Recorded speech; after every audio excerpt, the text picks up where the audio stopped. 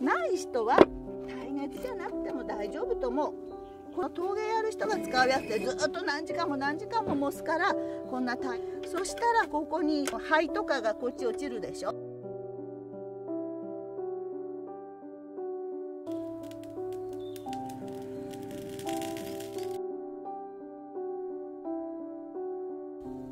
こんにちは、うりうりばあちゃんです。皆さんにずっと言われてたレンガをちゃっちゃと組み立てて炉を作るっていうのを、ついにその日が来ました。やりますね。レンガの炉だよ。うちはね、耐熱がたまたまあったからこれ使うね。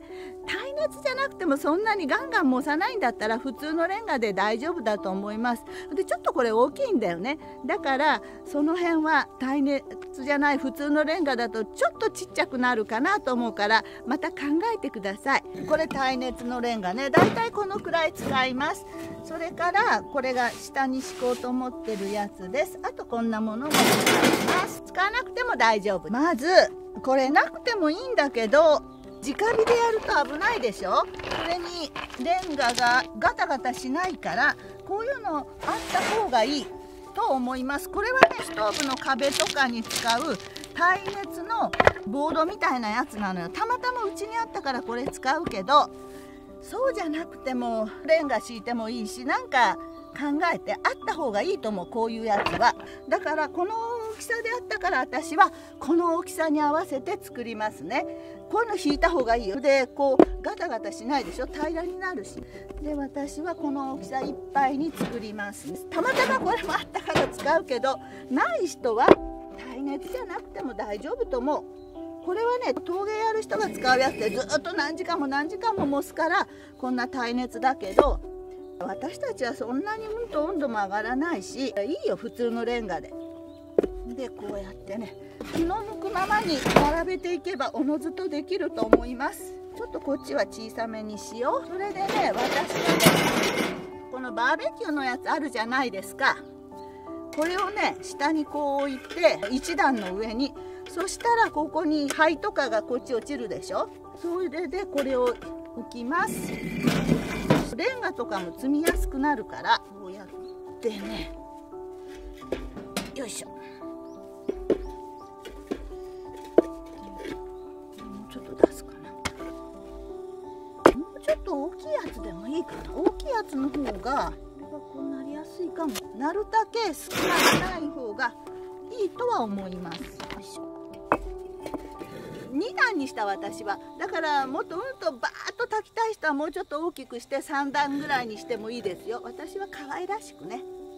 もうここまでは立てて積んで、私はよ。皆さんは皆さんなりにいろいろ工夫してみてください。乗せるものによってね、また大きさも変えた方がいいでしょ。ここをちょっとね開けたんだけど、まあいいか、これで。よいしょ。こうして重いんだよこのレンガ。これでできたよね。すごい今見てた、簡単でしょね。もう5分10分あれば誰でもできるから。でまあほとんど完成。まあこれに乗せてもいいんだけど、これね、さっきも言ったけどホームセンターにこういうの売ってるから、アマゾンにも売ってると思うからリンク貼るからね。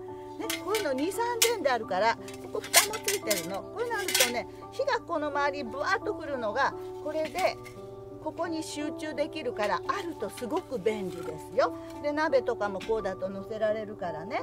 それでここから煙とか出てくるから、そこにこれたまたま私あったんだけど、ストーブかなんか作った時に煙突のやつがね、なくてもいいんだけどあるから、ここに煙突代わりに置きます。なかったらなくてもいい、あればあってもいいし、トタンみたいなの丸めて置いてもいいし、あると便利です。でこれでおしまい。いよいよ火入れをしますね。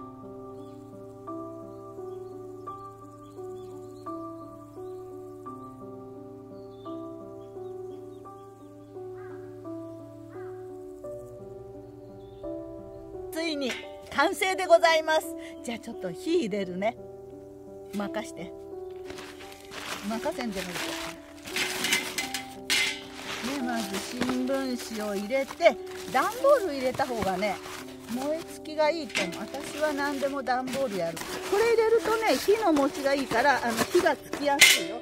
それから小枝をピッピピッピ入れるよね。そして火つけとこう。バシつけたでしょ。そしてこういうね、薄っぺらい燃えやすそうなもの、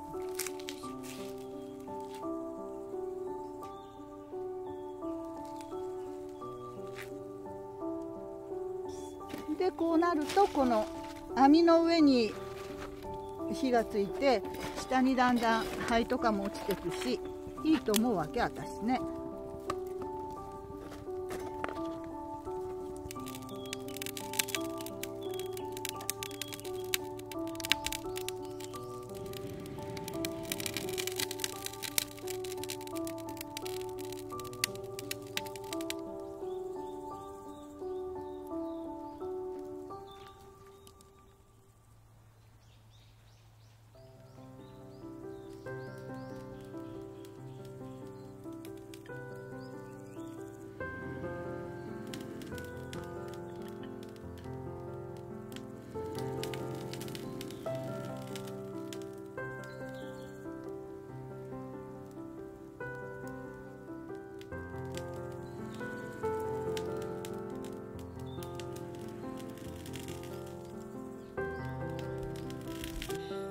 できたからね、今火入れてあるし、じゃあいよいよなんかちょっと作ってみようと思うわけ。今ね、新じゃがの季節でしょ。だからポテトフライしようと思うの。それね、ハーブをいっぱい入れて揚げるとすっごい美味しいの。この前やったんだけど、だから今日もやってみようと思います。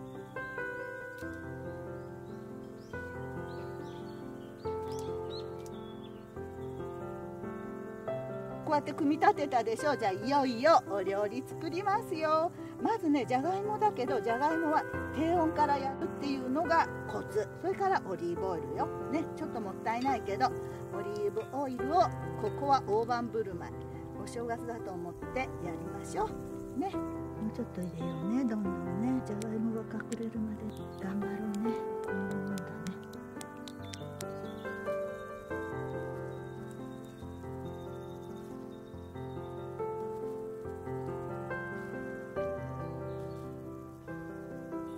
ちょっと火やってな。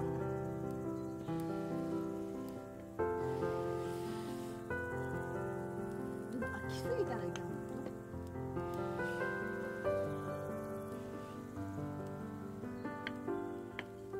低温でやらなきゃいけないんだけど、ちょっと火強くなるね。難しいんだよ。来すぎるから。ちょっと待って。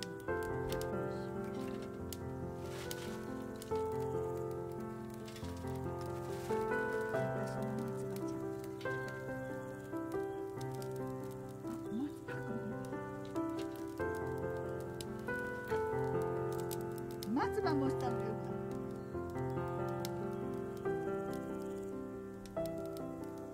松葉出すか。もうちょっとせんとね。いくらなんでもこれじゃ温度が低すぎる。夜が明けそう。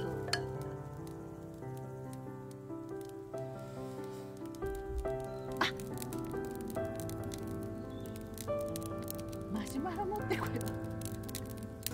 私マシュマロそれでやって食べようかな。だんだん油がぐちゅぐちゅしてきた。あんまりね、温度上がらない方がいいんだ。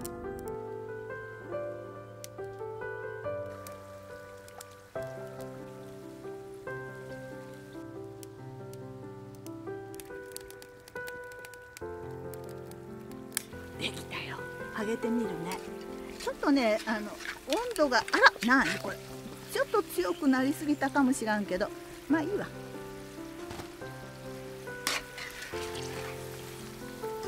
ローズマリーの香りがすごいぞ。オリーブオイルとローズマリーの香りがいい感じ。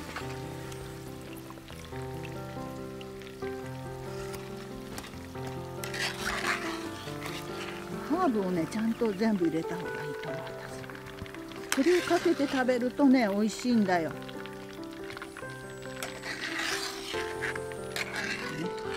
一個も残さんし。取れたぞ。美味しいよ。こ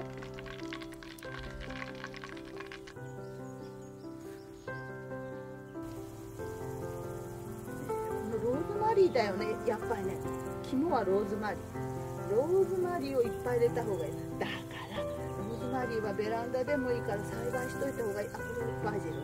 バジルも入れた方が美味しいんだよ。とにかくね、いろんなあるものを入れると美味しいよ。やっていや本当はレンガのかまどを作ってこれもやろう。いやこれだけでもいいし、レンガのかまどだけでもいいと思う。どっちでもいいからとにかくやってみて。美味しいよ。これってどう？まずざっくりざっくりよーく混ぜとこう。焦げてるね。まあいい。こうやってね。この辺にローズマリーのちょっとかけて、胡椒をいっぱいかけて、塩をバラバラバラってかけて、もうちょっとかけよう。そして混ぜるよ。よいしょ。いいかな。